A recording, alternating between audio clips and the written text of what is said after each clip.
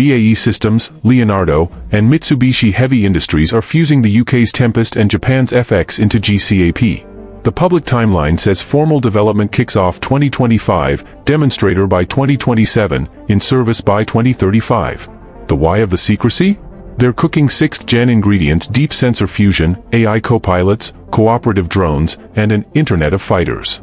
The exact waveforms, low probability of intercept data links, and electronic warfare tricks are the crown jewels, so you won't see footnotes on those. GCAP leans hard into system of systems.